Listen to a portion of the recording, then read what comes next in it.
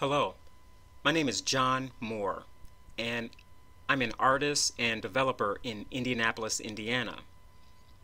And one of the things I always have to tackle as a creative technologist is how do I connect the dots and take my design and creativity and channel it into web technologies.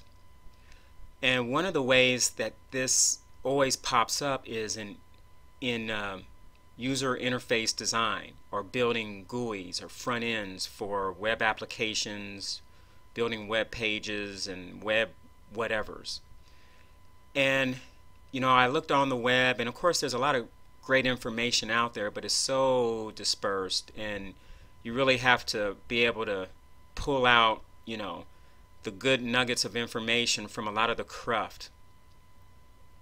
And as I did this, I kept wondering, why isn't there stuff out there where there's a methodology, there's a design component, and a coding component where you can tell the person really on a basic level gets all of those facets to create something that really connects the dots and isn't too design heavy or too code heavy or too much about methodology.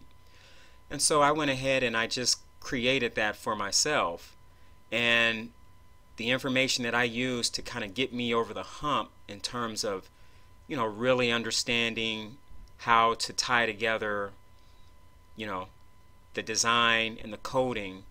I created this, and it's web design using Sketch, Flexbox, and JQuery. It's an ebook and a crash course set of videos that basically shows you how I do it. And what I start with in my course is a basic Ruby on Rails CRUD application. And this is just basically a baby version of Craigslist using Ruby on Rails. And so what we have here is a basic web page with links on it. We've got sign in, sign up, we've got drop down, we've got search, we've got a form here, we've got titles, category titles, subcategory links, and towards the bottom here we have some static links. And so what I'm going to do is, in this series, I have a little methodology that I use. It's not overdone. It's not this big crazy Scrum thing. It's a methodology that you can use if you want to do web design or change a baby's diaper. And I call it ACDC. And basically I assess, conceptualize, design, and code or complete. And I just iterate using those components, and this is a simple way to kind of filter your ideas and make them real and stay on task. So as you can see, we just have this bare bones, nothing great, really basic. And what I do is I basically assess that I don't like this. It's too basic.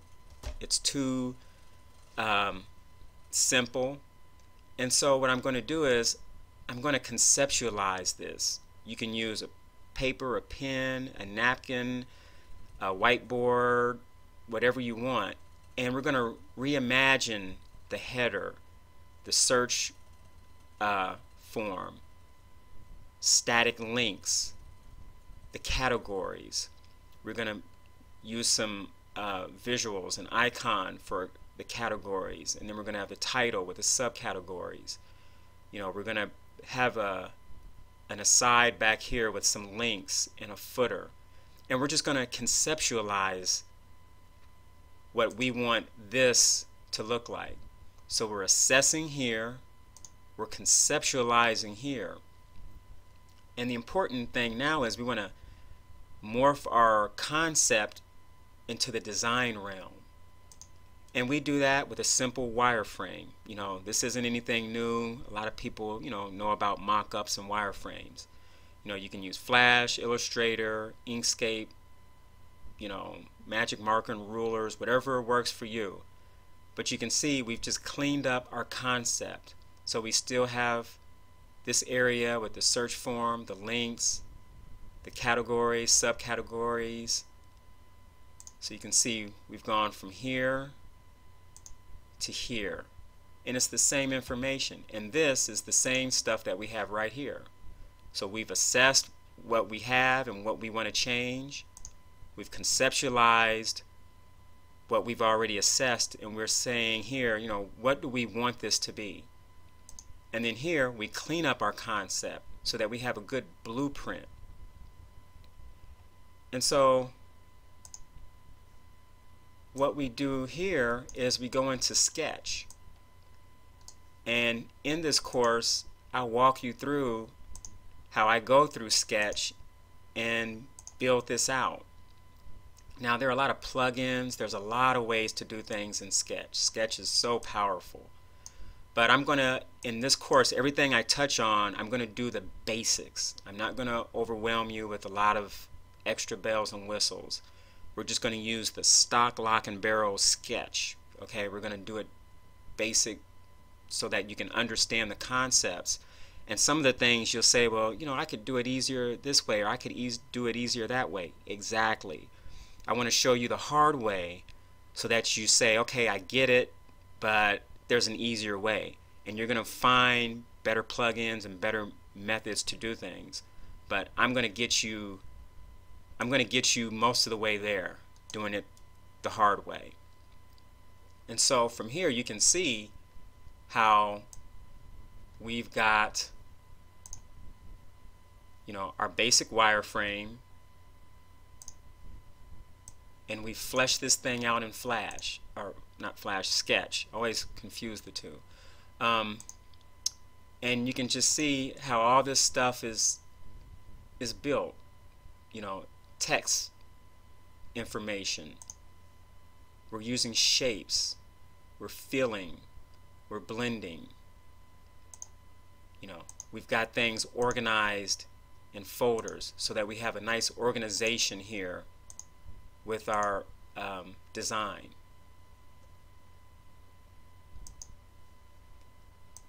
And we've also got a version for phones. So you can see how our design is able to translate well in different configurations. So I'm gonna show you and kind of explain how I built this out in Sketch. And you're gonna learn how to take your wireframes and make them a real design and organize things so that you can change things, rearrange things, share things, and you can really have a good organization of your design process using Sketch. So once we've gone through that design phase, we're going to go through the coding phase. And I'm going to walk you through using CSS, HTML, markup, and I'm going to show you how to use this code to your advantage and to build what you need. So for instance, let me load up this HTML. So this is the HTML that is this is the HTML for your web application prototype. This is what we're going to be building in the course right here. And it's only 170 lines of code. So this is information that you're going to be able to digest. You're going to be able to download the source code and look through it, and using the ebook and the videos, you're going to be able to figure this out and have a good foundation to build your own web application prototypes. And so the end result of all this is this right here. And this is what I'm going to build in the ebook and in the video crash course. So as you can see, we've got functionality, we've got rollovers, and we've got our information lined out in a pleasing way. We've got enough white space around text elements. We've got some visual information here to add a level of visual excitement. And so basically you can see how this is where we end up. And this is the smartphone version of the same web application prototype. So you can see we've got our same information in these areas. We've got our categories. We see how this right bar here shifts right here. And even in the footer, we can see how the footer is obviously at the bottom, but we've used it a little bit differently. You know, we've taken a little bit of information and used this space wisely. So you're going to have source code for both the big design. The big design is for tablets, phablets, desktop, and then you're going to have the small design, which is for smartphones. So you're going to have all this information in code format. You're going to have ebook format telling you how it's done, and you're also going to have the videos that expound on the ebook, that drive home what you've just learned and what you've seen and read about. So you see how we're going to go from this to this. And we're going to be using HTML5. We're going to be using CSS3. We're going to be using Flexbox. We're going to have a focus on that to make this thing responsive and make it easier to design. We're going to use Sublime Text 3. That's my text editor of choice, but you can use Dreamweaver, you can use Notepad, you can use Eclipse, you can use whatever you want, but I like Sublime Text 3, and that's what you'll see in the videos and in the ebook instruction. And we're going to use a little bit of JQuery. Let me refresh this. And that little spinner you saw right there, that's done in JQuery. And so I'm going to have a little section in the ebook and in the video instruction, and we'll cover how to build that spinner and how to inject a little bit of JQuery into your web application prototypes. So this is the actual book product page, and I've got it right now on LearnPub.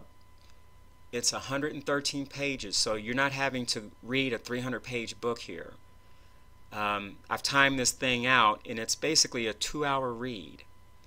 The 2-hour ebook plus the 2.5 hours of the video instruction.